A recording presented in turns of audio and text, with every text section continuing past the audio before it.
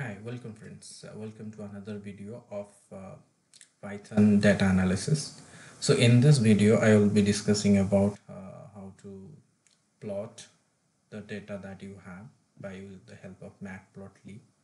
Matplotlib has a lot of Python libraries that work like MATLAB, and you can visualize the data that you have by using Python libraries. Okay, we'll see what are the basics thing that we'll be covering in this tutorial.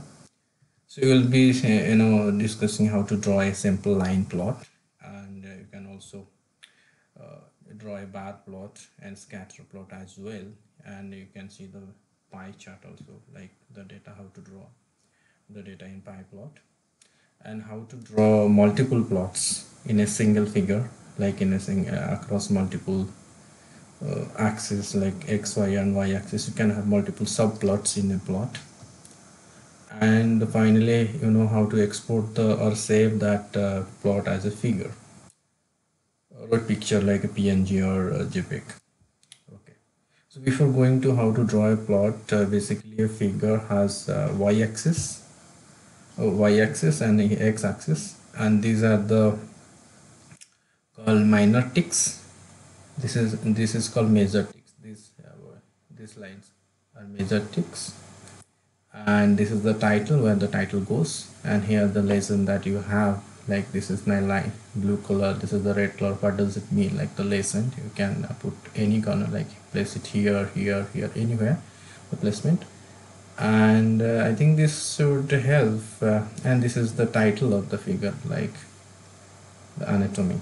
So I think all this you can uh, define a figure. So let's without delay, let's go to the Jupyter notebook that I have created for you. So we'll do some hands-on over there. So okay, so we need to just import only one line here. Import matlib pyplot, as you can just this alias name, plt that we will be using across. This is the object, you can call it. So okay, let's run it. Object is initialized, and we'll see this is for the x-axis and y-axis values. X values like 1 to 10, and y values are some random values. So we'll see these are the values that we have initialized into toList. Okay, how to do that? This is the plot that you will be using here, that the object.plot, we need x values, simple y values, and finally you want to see the graph. You can just do plot.show. With these two lines, it's very simple, we can draw a plot. Let's see. Okay, as you can see, this is the line plot that you have. Default is the line plot that we have. Here is the y-axis and here is the x-axis.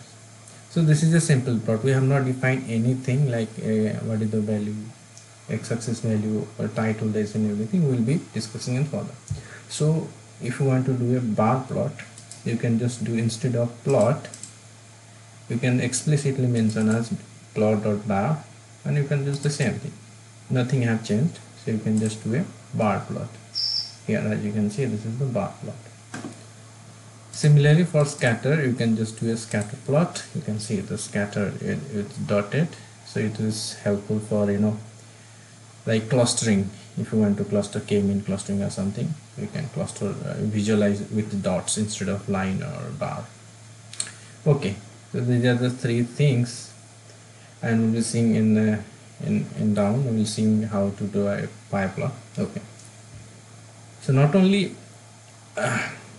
only x or y, you can have multiple y values, multiple x values also, like multiple horizontal axis. So we'll be focusing on multiple y values with the same x values. You can just do plot x value, x y values, and then here y1 values, y2 values, because we have defined three such records. We'll see how does it look like. Yeah, you can see we have three such line plots. So we don't know which one is y1, which one is y2. So let's do a little bit of like decoration. We can we can define a size of the plot, like the size will be 20 by 10, you can call as inch, size in inches. Here the plot, we can give a label, because here the label was missing. You can add a label equal to something like y values, and here I'll be giving a different, like other than label I can give the line style. If you want to change the line style to simple line as dash line, you can give like this also. There is another way you can give a label, and you can add for y2. Let's suppose we can add the line color as green. We can add as green instead of marker like dot. We'll see. And the line style is dashed, and wherever is the point that is instead of dot, you can add as a caret sign, and the marker size is 12. This is the marker size. It will be 12. So this is another way of shortcut is like you can give RO hyphen. R means red, O means the marker size, and hyphen means the dashed line, and this is the label that you can y3 value. So for adding x label, you can add x-axis, like it will be saying here the x-axis name should be x-axis, the y label should be y-axis, and the title should come up in the top like the suitable title. You can add some any context, and legend also you can add simple legend, or if you want to find the location of the legend where you want to add, whether this corner or middle, like that, you can add something like upper left. So I'll be referring upper left means here, and the right left, or you can choose any other combinations like lower, center, or upper, the first one, and the second one is like left, center, or right. You can choose any combination, and this is the line that you can save your plot. This is the plot, save figure. You can give a suitable name, and what is the DPI, the pixel level, that is 80. So there you want to see the grades are true and this is true. So with this I have so many combinations so that you can decorate your plot with proper meaning. Let's run it. See, you can see, so we have the legends. Upper left I have given, upper left is the legend. These are the line y value, y2 value. So we'll see the caret, like this is a triangle. This is the green symbol, green color, caret, and dash line. As you can see, caret, dash line, triangle, and green. This is for y2. This is for y2. And the other one is red. Red is dotted. Let's see where is red. We have explicitly mentioned here red. O is the dotted line, and dash. This is not dash, this is continuous. Dash is for double hyphen. So that is the default value that we are getting it here in the y1. We have given dash. It is dynamically picking a color because I have not defined it. Okay. So this way you can decorate your plot. Now it looks complete. Like we have a y-axis, we have a x-axis, and we have a suitable plot title with legend, with the position, and the different color with styles, or with dot or triangle. So okay, now it is a complete plot. So now go to the pie plot.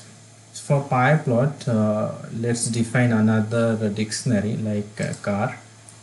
These are the cars, like BMW, how many number of sales, like 300 car sold out in a week. Renault 250, Audi 100, like that. So these are the key, these are the values. So for drawing a pie plot, this should be the keys. Let's capture the car names as cars.keys, like this way, or car values like car.values, and this way.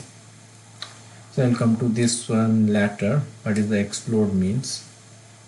So if you just do figure plot.figure, and you will get the object. That object you can just set the assignment, like the size if you want to change, like 12 or 8, 12 inch by like y-axis by x-axis, like that one.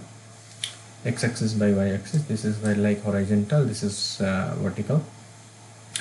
Pie.plot. This is the values you have. And explode labels means the car name that you want.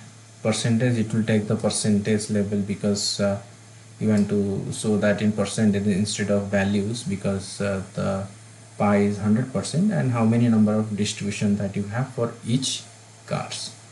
Shadow true, star triangle 90 degree. So let's draw it and we'll see how to, okay, so star triangle is 90, so that angle is 90 degree, like this way. And this explode means the second element I am exploding by 0.5 means this is the 0.5. if you consider this one as 1, so this one should be the 0.5. This is exploded. The second element means the Reno is exploded. If you want to highlight a particular record, that you can explode it. Otherwise, if you make it 0, or if you want to, let's suppose you want to highlight BMW, not BMW, we'll go to Skoda. 1, 2, 3, 4, the last but one record. So let's export that with some value 0.4 and run it. So here Skoda also got exploded, like it come out from the pi. That slice came out. Okay, that way you can just decorate your pie plot. Percentage wise, it is like only 0.1. So if you want to second decimal, you can let's try that. Oh, sorry, this is not 11 decimal point, 0.2 decimal point. Yes, point. That you can adjust the decimal points also. And this way also you can save with the DPI, the pixel level. So that is the pie plot. Now we'll go to the subplot, like plotting multiple types of plot in a single figure. So we'll just set the figure size here. The subtitle, we can give the title, and the space, like each space, like horizontal and width axis and height and width, how many space you want to add for particular between particular plots. So let's run it and we'll explain it here. Like this is the space, like width and height, how much space you want to give. And okay, now in order to plot, like 2 by 2 means this is 2 number of records in a row and 2 number of columns, that is 2 by 2. So subplot 2 by 2. What is the first index? I will set the first index and give a title. What is the title is here, and what is the plot that you would like to plot, that is the pie plot. That you can give pie plot, that you have already defined it here, that this is the line you can draw a pie plot. The same line you can just copy it here. Similarly for the second plot, this is the plot like 2 by 2, and the second, this is the second element. You can give a title and you can plot multiple plots just like we have done it for here.